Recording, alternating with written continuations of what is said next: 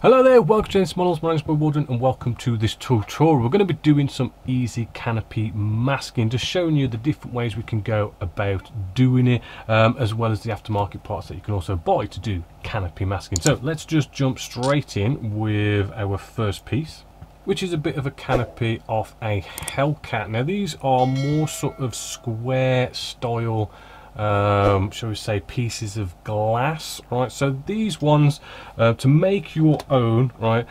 Good old Tamiya masking tape, great one for this, right? I'm going to be using their 10mm just here. Now what you want to do, right, is because they're all square, right, let's just pick at least, right, one straight edge, right? So we ain't got to cut one straight edge, right? We can have that sort of already done for us.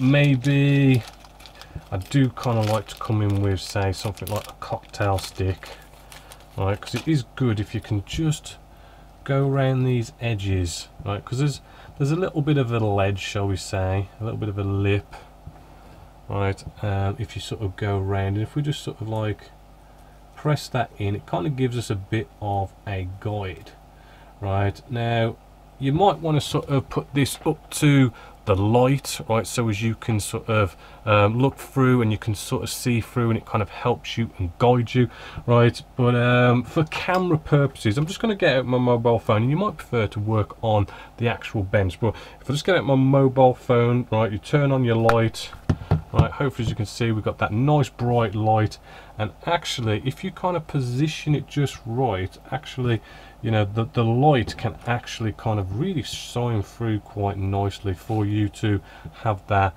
as a guide. Bit hard to see on camera, so I'm going to try and work without the lights, right, to make it a little bit more tricky. Now this isn't a fresh blade, so we want to put on a fresh blade. When it comes to cutting canopies, right, slipping and going onto the canopy going to leave a nasty scratch, and it's just going to be a nightmare to remove it. So having a nice sharp new blade, right, is just going to help you just kind of literally just touch that surface, right? You can just touch that surface and probably you know, just cut straight through it so easily, so lightly, without having to apply that extra pressure. Just using some pliers here just makes it easier and safer to apply a brand spanking new blade, right? And as I say, I'm doing this without light, so it's a little bit tricky, but with that little bit of a guide we've made with the cocktail stick, it's just a case of finding that corner and just very lightly run your back blade along those lines. As I say, it's easy when you got the light, right? But you'll notice that by having a really nice fresh new blade, it does just make it so easy to cut through this, and then you can just peel this off, right? And hopefully, as you can see, we are all good. Put that down a little bit just there, and that gets you simple, nice, easy sort of squares done. Now when it comes to shall we say a piece like this is a little bit sort of more curved, right? You can use the same technique if you so wish, but what you can do is kind of go with the curvature. Actually, this is the 10mm. Now we want to go as thin as we can sort of get it. This is Tamiya's 6mm. Right, I'm just going to pull a nice line off of that, right? And what I'm going to do is, again, you know, save yourself the cutting, right? We're going to find our first sort of straight line, right? And what we're going to do is we pinch one end, right? So we get a nice straight line. Pinch A to B, and that should get you a pretty nice straight edge going on there. And then I'm going to sort of pinch this end here. I mean, you could, if you wanted to sort of help yourself along, I do like Tamiya's Decklin scissors here. We could sort of like maybe cut this on the actual sort of corner area here, and that little cut there will just help with eliminating the creases. If we use our nail to pinch right into that corner, right, and then we just overlap it like that, and there we go, and then we can just follow that all the way around.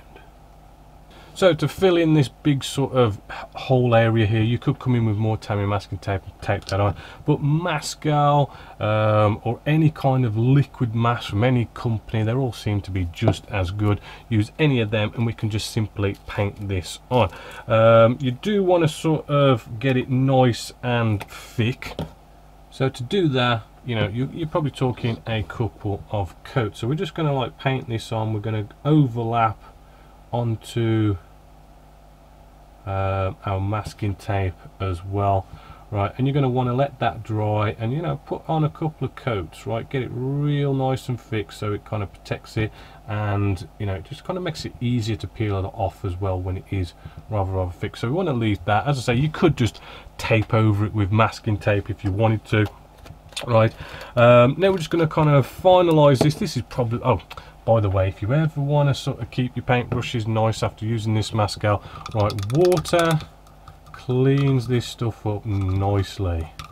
Right, don't use any kind of thinners because it will almost instantly set. Another kind of masking we have here is actual Canopy masks. I know this is a bit of an easy one, but all you got to do is just identify what piece you need. Right, a bit hard to see on camera, but I can just see it's this one just here.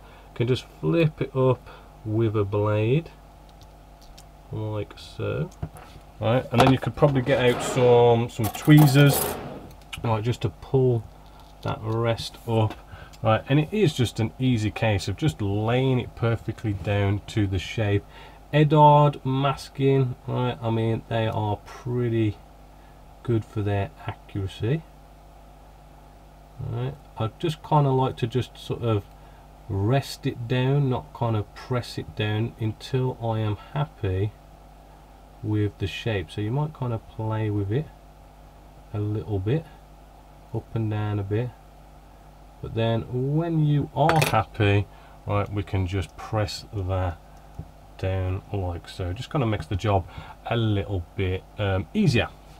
And so there you go, Canopy masking. It is a bit of an experience game. I mean, I've shown you how to do it, but really it's kind of just like practice. You'll get used to it, and you know, you do get there in the end and you'll find it's actually quite easy, right? I mean, you know, if you don't, maybe you've not got a steady hand, you know, sticking with maybe the aftermarket Canopy masks that are already cut out for you is probably your best bet. Other than that, hopefully you've enjoyed this tutorial. So as always, until next time, my name's Bobby Waldron, this is Genesis Models, and I'll catch you later.